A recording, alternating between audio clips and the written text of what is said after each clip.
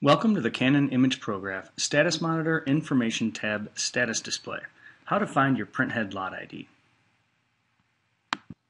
Open your imagePROGRAF Status Monitor software.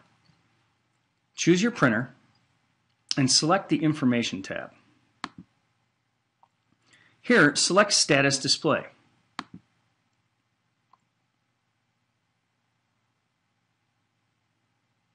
The status print and the status display are the same thing. The status print prints the information.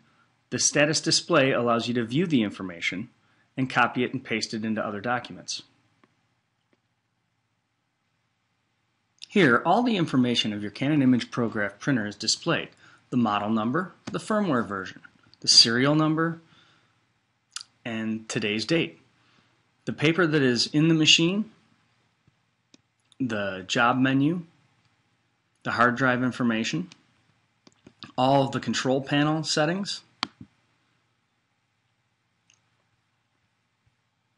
all of the ink remaining, and here is the head lot number. This is the serial number of the printer, print head. The lot ID represents the serial number of the print head along with a lowercase letter.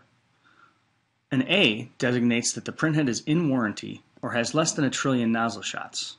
Any other letter designates that it is out of warranty or more than 1 trillion nozzle shots. You can also see all of the media that has been printed on the printer,